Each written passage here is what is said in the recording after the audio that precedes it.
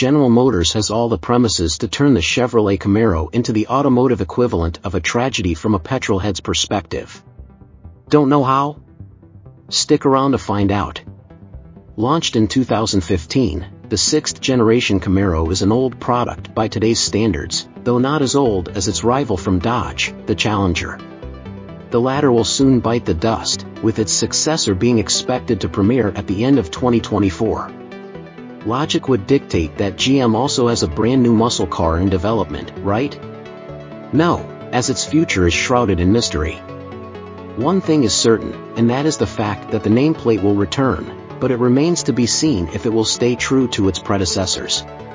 It would be a pity to kill it altogether while chasing after the electric segments for crossovers with new products, as one hypothesis states that the Camaro could become a sub-brand, perhaps welcoming additional models, including a sporty high-riding EV.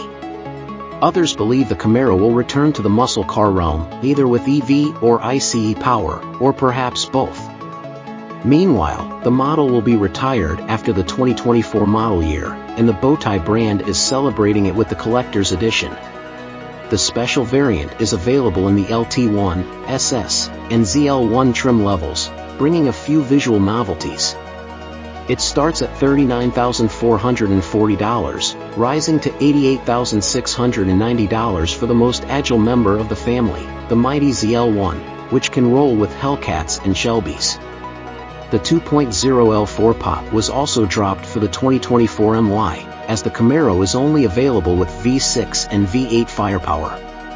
Any car enthusiast would tell you that Chevy's Camaro deserves a better send-off.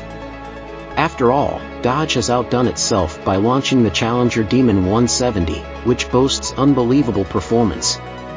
It needs only 1.66 seconds to 60 mph, and should you fill the tank with E85, then its supercharged V8 will unleash 1,025 horsepower. Mind you, that's more than the first Bugatti Veyron, and in a straight-line sprint, it can humiliate some of the fastest cars ever made. But Chevrolet is obviously not interested in opening the gates of hell on the Demon 170, and neither is the rendering world, for that matter. Speaking of which, the vehicle has unofficially stepped into the 2025 MY once again, and this time, it was courtesy of a.c.g_design on Instagram and a few digital illustrations that portray it dressed in the famous Bumblebee attire.